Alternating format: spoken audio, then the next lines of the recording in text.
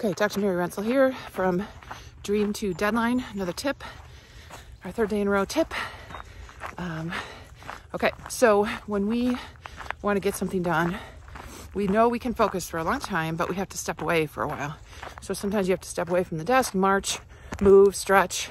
When we sit, studies have shown within 30 minutes we have less blood flow to the brain. So you have to make sure that you're moving every 30 minutes, at least at some level. You know, they do this in schools with the kids to get them moving after so long because they know that the brain works better with some blood flow to it, right?